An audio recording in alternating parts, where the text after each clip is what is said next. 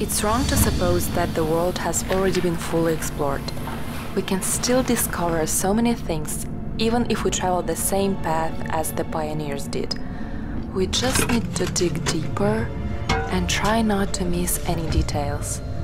I want to discover something just like the explorers did, so join me on my expedition to one of the most secret objects of Russia, in search of the lost and hidden treasure. We just arrived in Baltiysk. We're gonna live in this fortress. It's a bit old, 18th century building. The fortress of Baltiysk, or the famous fortress Pillau, which is the former name of the city, is a masterpiece of European fortifications of the 17th-20th centuries. The construction began in 1626 by the King of Sweden. Then it was bought by the authorities of the German state Prussia, and in 1945 it was surrendered to the Soviets. Most parts of the fortress are still closed for the visitors and haven't been explored yet. But I've got the opportunity not only to get inside of this place, but also to take part in excavation of the fortress and studying it.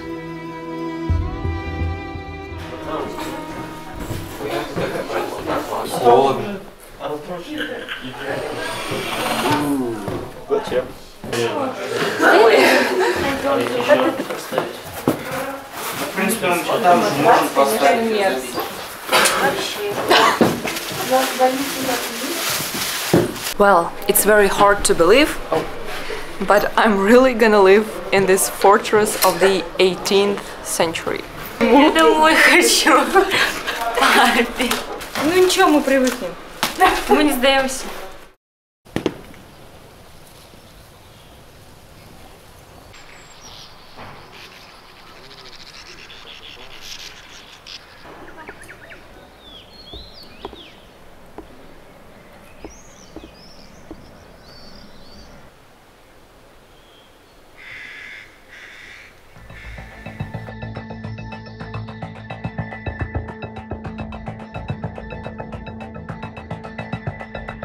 Там белечек, вот тут вчера почистили. Там... Народ, а где лопата? Почка.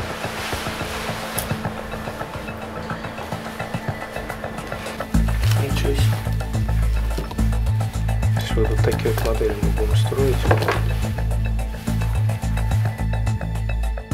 Apart from the treasure, i.e. the lost amber chamber, which supposedly remains in the fortress or somewhere around up to now, there are other reasons to explore this citadel. We've had several supervisors and goals of the expedition. И одна из наших задач, то есть сейчас, почему важно очистить вот это все от... ну, очистку мы будем реально проводить вот вообще от всего. От мусора, от листьев, от каких-то там ящиков, которые внутри. Потому что после этого мы будем делать лазерное сканирование, и нам важно вот каждые, ну, реально миллиметры. А вообще, откроем военную тайну. Конечно. Что мы в Государственном архиве Российской Федерации мы нашли документы, что в 60-е годы именно в этом помещении КГБ искало янтарную комнату. Но не нашли. Но не нашли.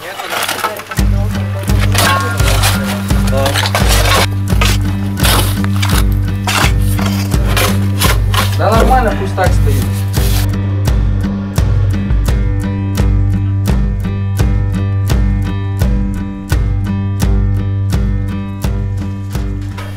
Виталий, как ты думаешь, что вы найдете? Надеюсь, найдем какое-нибудь золото. Что ты с ним сделаешь, если найдешь? Не знаю, часть отдам, а часть себе заберу. Да навряд ли здесь какое-то золото будет. Здесь просто какой-нибудь артефакт хотя бы найти.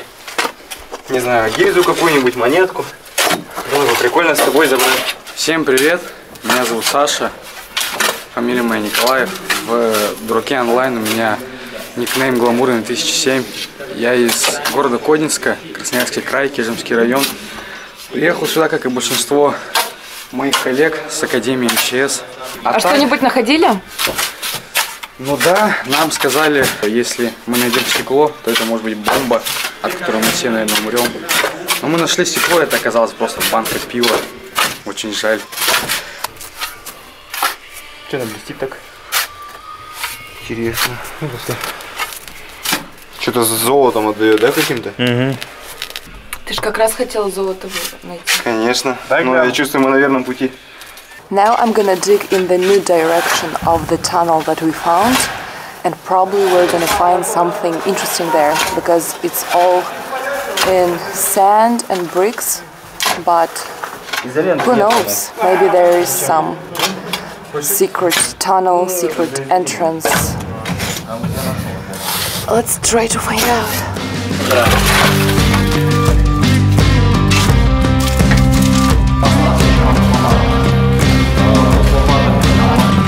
Давай, давай, что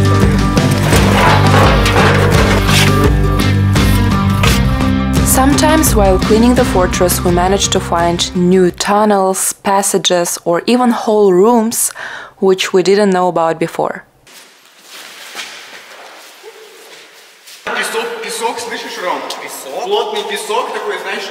Some news from the fields. We found a new entrance, it's quite high from the floor. And inside there is a room full of sand, a lot of it. We guess that it was poured from the ceiling for military purposes. And now we need to take out all this sand. Maybe we're gonna find something interesting here. We can find it anywhere in this fortress. In fact, it's full of secrets and so many places of it are still not discovered. Look at these bricks. They look just normal, right? But in fact, you might not notice it, but here, anywhere, there can be a murated door, room, tunnel, entrance to somewhere, anything. And you don't even notice anything unusual about these bricks, but it can be anywhere. Пацаны! Слышим их 0 нам. Там в натуре, там пролазов 6, наверное. 6 пролазов, 6 расстояний. И ничего не слышно. Они меня через 2 уже не слышали. Много расстояний.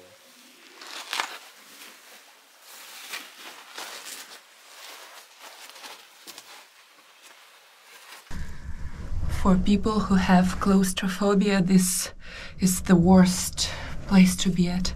Really unpleasant feeling. Really unpleasant. A bit scary to go further.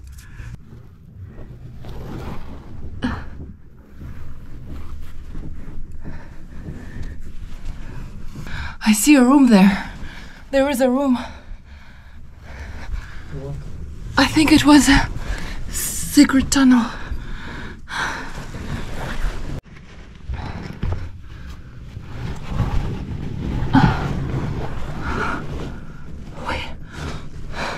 There is something.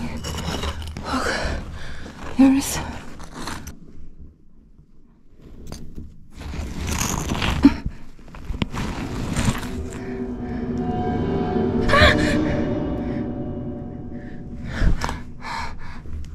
I'm a bit hysterical right now.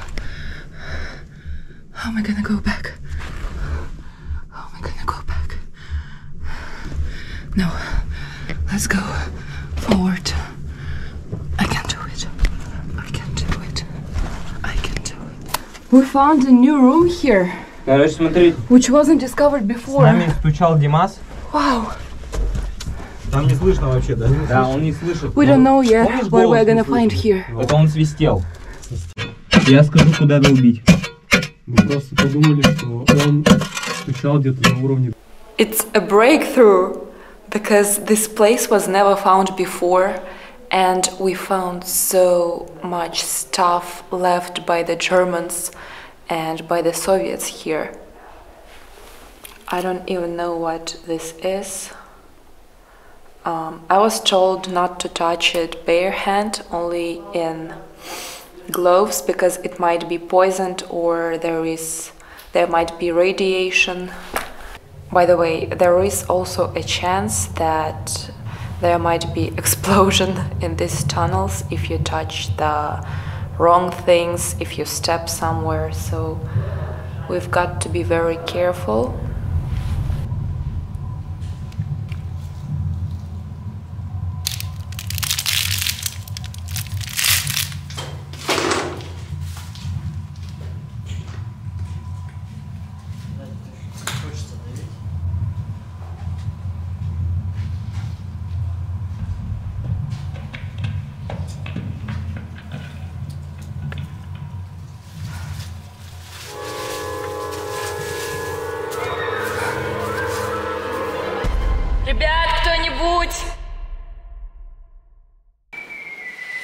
Помогите слезть.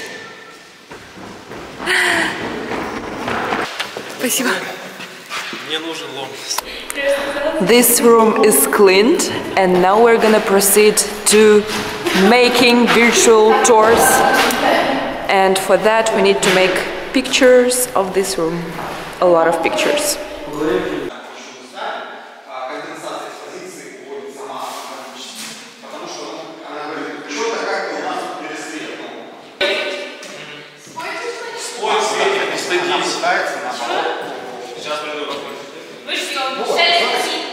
Что происходит? Ну, во-первых, да, В принципе, для него, чтобы прям там было очень резко, и он довольно далеко.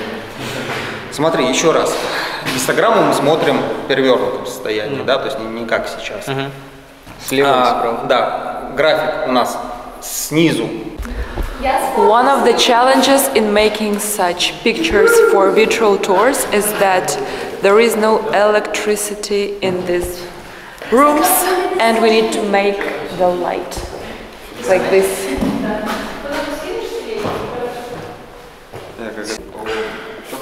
У меня руки грязные. Еще можно просто посмотреть, что у нас получается на кадре в самом центре.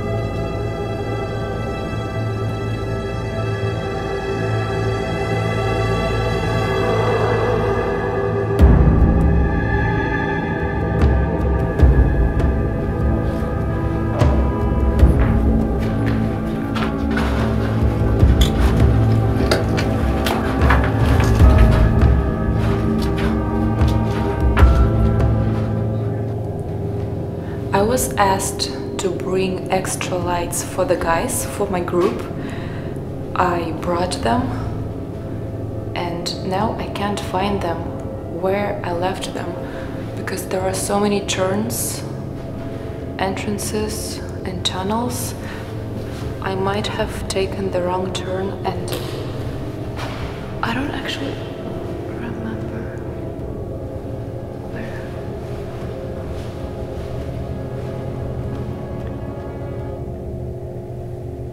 It's so silent here.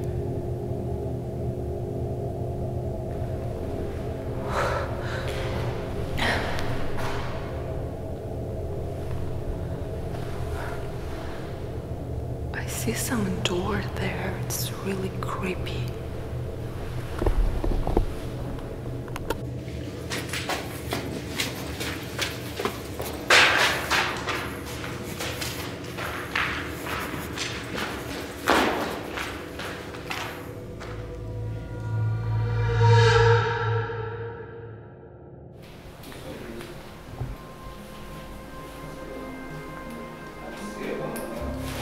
Now we're turning it to the floor to film the floor.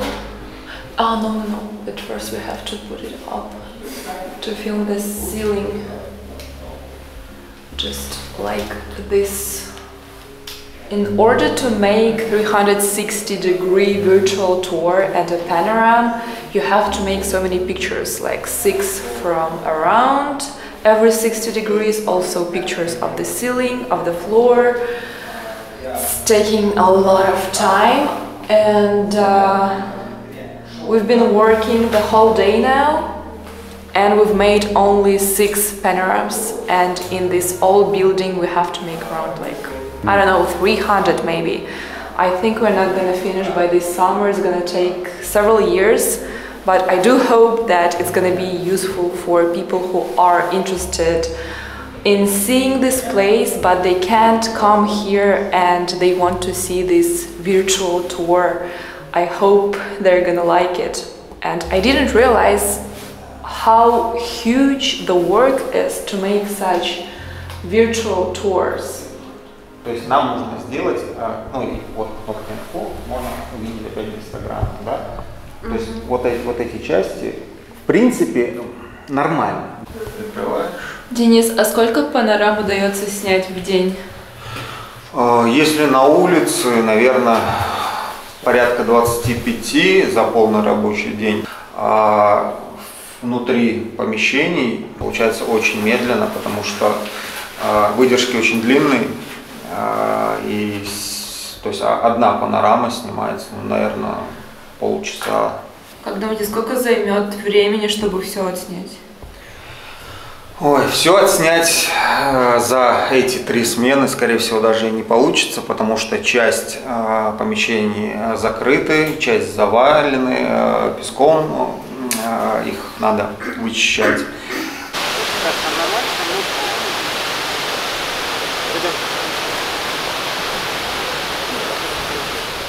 And we're also gonna film outside. We have a whole system here of how to do it, and if someone is looking at us and doesn't know what we're doing, it's gonna look very fun because we put the camera on and then we run away.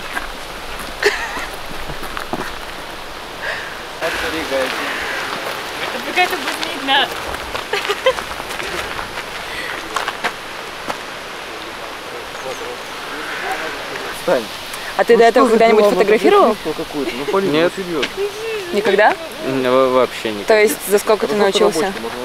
Научиться это нужно очень много времени для того, чтобы научиться. А так я пока просто приобрел некоторые базовые навыки, которые помогают мне в данный момент осуществлять съемку. My teammates and I are not historians, not geophysicists or scientists, but all of us want to help, want to discover, want to learn new skills, so any person here can bring value and his own ideas. А почему ты решила стать волонтером? Просто предложили, я ни разу не занималась волонтерской деятельностью, я подумала, что пора попробовать себя, помочь, к тому же это очень интересно. Как ты думаешь, навыки, которые ты тут приобретаешь, как-то помогут достичь других твоих целей в жизни? Да, так как я учусь на судебного эксперта, думаю, что, допустим, панорамная фотосъемка, она мне как-то поможет. Даже именно Денис достаточно так хорошо рассказал про устройство фотоаппарата, как правильно это делать. Я думаю, что это поможет мне в дальнейшем в моей будущей профессии, да и просто для себя даже фотографировать. Тебе нравится в экспедиции? Да, нравится. Почему ты решил сюда поехать? Спонтанно получилось. Ну, это же здорово, Калининград надо посмотреть. Это интересно, другой город.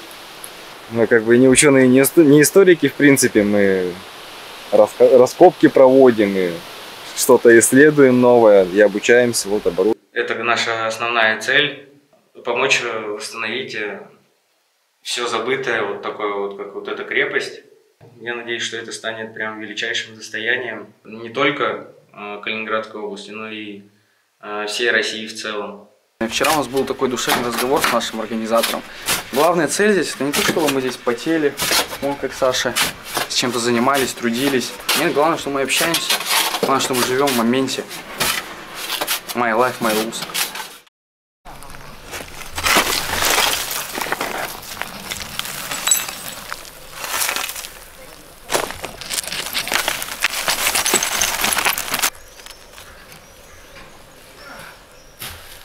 Also, we found some really ancient, cool things, like this aluminium cup, probably left by Germans. This is the top of something. This is probably part of cloth, German or Soviet, I don't know. Also, cartridges and sleeve from the gun.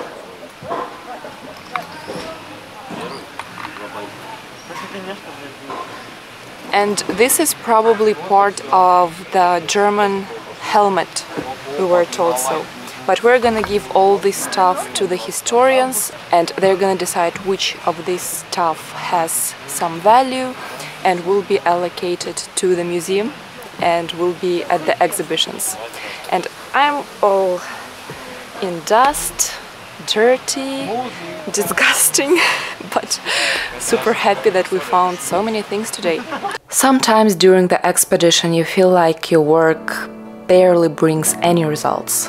You just clean sand and dirt, try to find something, but it doesn't happen every day. However, if you don't give up, if you show up every day and make small steps, eventually you will see the impact that you made. And any person can make an impact if only he has a desire to act.